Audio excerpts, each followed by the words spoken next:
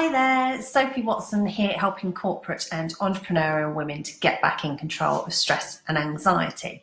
So I thought I'd do this quick video for you because I've noticed over the past couple of weeks something that's been coming up with my clients, and it's been coming up time and time again. And it's all about what we don't like in other people. And what seems to be happening at the moment is we seem to be getting a lot of this coming up. And actually what's going on, it's a reflection of what's happening within us.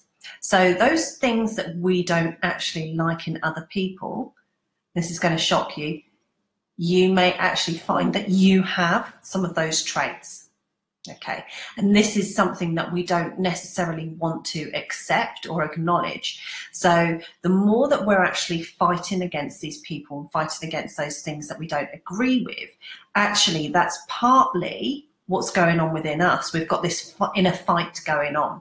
So have a think about the situations that you've been in recently. So for example, one of my clients, she said to me, about the way that somebody reacted to her likes and dislikes within food.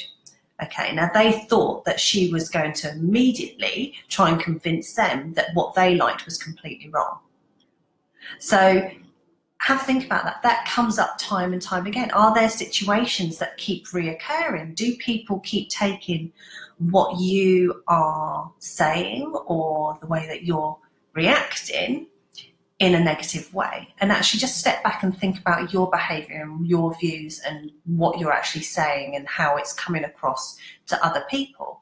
So this may be, you may actually be the root cause of all of this angst, because we actually have a choice in how we react to each situation. So before you start getting annoyed with someone or irritated with, or notice that you're getting irritated with someone, just take a step back and actually think about that whole situation and think about, okay, have I reacted in this way in the past? Is this something that, a behaviour that I have? Do I react in that way towards certain beliefs and certain things that are said? Because the moment that you recognise how you actually behave and how you actually respond, then you can actually start doing something about it, and you can actually be more aware of it and notice what's happening.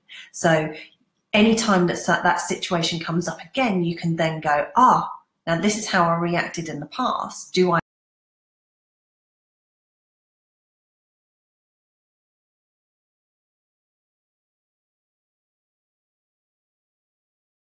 again? I'm back again. Okay, so I don't know how much of that you just got, but basically when you notice how you are reacting, you can do something about it. You can then pay more attention to, if that same situation comes up again, you can pay attention to how you react this time and see.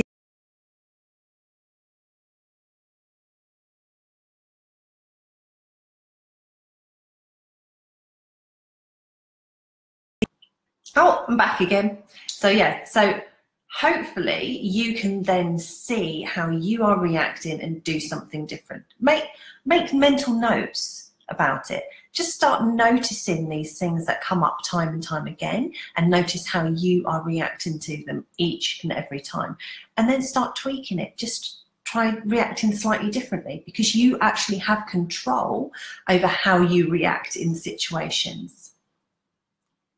That can be shocking for people. You actually have more control than you think you do. So anytime that you see something coming up against you time and time again, and you're repeatedly getting these situations, it's a mirror. It's something for you to learn from.